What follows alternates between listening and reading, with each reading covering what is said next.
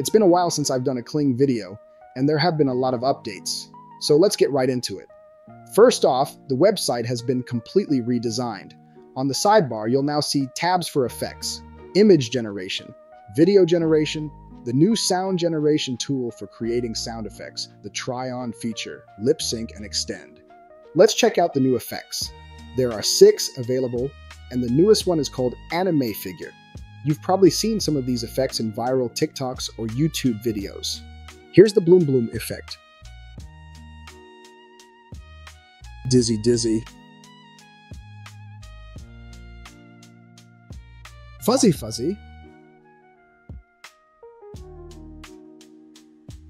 Mochi Mochi.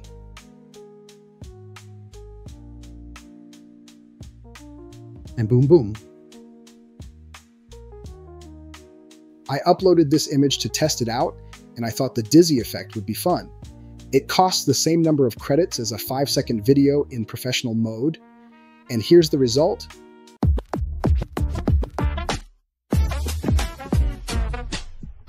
Very good, and I didn't realize it added sound too. That's a nice bonus. The next update actually came out a few months ago, but it's definitely worth mentioning. It's the face reference tool in the image generation tab. Here's the updated interface. Now, Deepseek is integrated into all the prompt boxes, which helps improve your prompts automatically. Right here is where you can upload a reference image. I'm going to use this one I created in Mid-Journey. Once uploaded, Kling will try to detect a face. If it can't, the image won't be usable. After that, you'll need to choose your reference focus, the whole subject, just the face, or the entire image. I'll start with subject. Let's say I want her sitting at her kitchen table drinking coffee.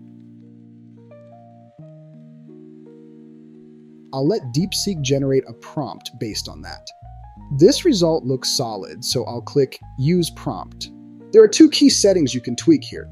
Face reference controls how closely the generated face matches the original, including facial expressions. Then there's subject reference, which influences how much the model sticks to things like the subject's clothing, hairstyle, and pose. The higher the value, the more faithful the result. I'll increase that a little. You can also adjust the aspect ratio and choose how many images to generate. Here's what we got. She looks exactly like our original character. In one version, she still has a hand in her pocket and the other hand is holding the cup. And in the other image, both hands are holding the coffee. Her outfit's almost identical, but the pants are a different color. Let's try maxing out both settings. Now you can really see the difference. The reference image has a much stronger influence. Her clothes are a perfect match, and her pose is nearly identical. But in one image, it kind of looks like she was just pasted onto the background without any blending. Next, let's try changing her clothes and facial expression. Let's have her wearing pajamas and smiling at the camera. I'm keeping both reference settings maxed out for now, just to see what happens. As expected, the prompt changes didn't do much. Her clothes and expression stayed the same because the reference settings were too strong. I'll lower both settings.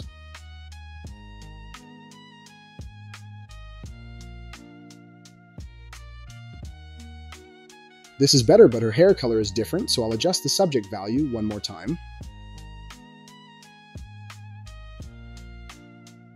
Now her hair color returns to normal, but she's no longer wearing pajamas. Maybe a better approach is to focus just on the face. So I'll switch to the face tab. I'll leave the reference strength the same and re-roll the prompt. Okay, now she's wearing pajamas, but still no smile, and her hair is brown. Then I noticed the prompt says her hair is chestnut, which is incorrect. So I fixed that. Quick tip. Whenever you're using Deepseek or any prompt enhancing tool, make sure to actually read the prompt and make corrections if needed. Now I'll lower the reference strength a bit and try again. Finally, she smiles. She looks slightly different, but this is closer to what I wanted. So depending on your goal, you'll probably need to experiment with these settings a bit. It's all about finding that sweet spot. You can now create AI-generated sounds directly in Kling. Just head over to the Sound Generation tab to get started. All you need to do is type a description of the sound you want into the prompt box. You can also enhance your prompt with Deepseek. and even save your favorite prompts as presets. Kling also gives you a few helpful hints to guide you along the way. You can generate standalone sounds, or you can generate sound specifically for a video.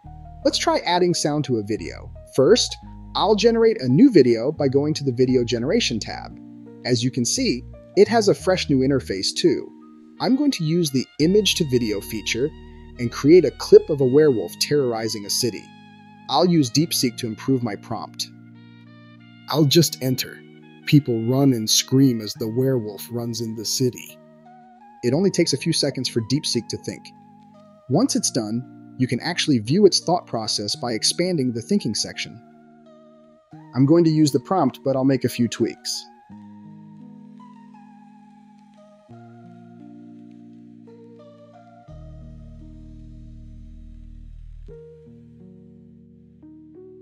The video turned out great, so now it's time to add sound.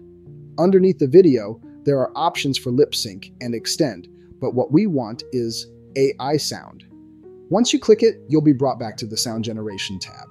The prompt box will automatically fill in with a description based on the video, but you can tweak it if you want. The sound length matches the video duration and can't be changed. It also looks like the number of generated tracks is fixed at 4. Creating the sound costs 10 credits. Once it is done, the tracks will appear below the video. Let's listen.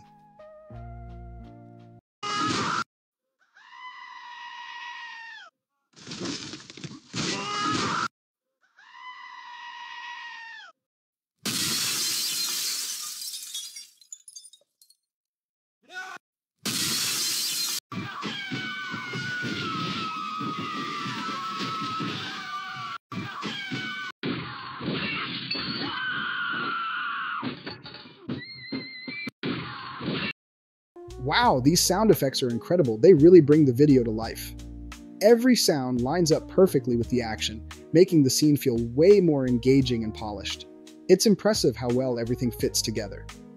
Now, for each audio track, you have a couple of options. You can download the video with that specific track applied, or just download the track itself as an MP3 or WAV file. The video remains the same in each case, only the sound changes.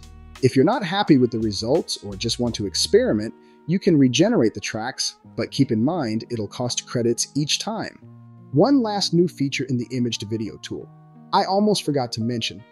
Under the Elements tab, when you upload an image, you now have the option to crop it to focus on a specific subject. This is super helpful if your image contains multiple elements, or if you want to highlight just a person's face without including their outfit, for example. That was a lot of updates to go through, and there's still more on the way. Kling is getting ready to release its 2.0 model very soon, and I'll be covering it in an upcoming video, so make sure to stay tuned for that. If you found this video helpful or learned something new, don't forget to give it a like, leave a comment to let me know which feature you're most excited about, and subscribe to the channel so you don't miss what's coming next. Your support really helps the channel grow, and I appreciate every one of you. Thank you for watching.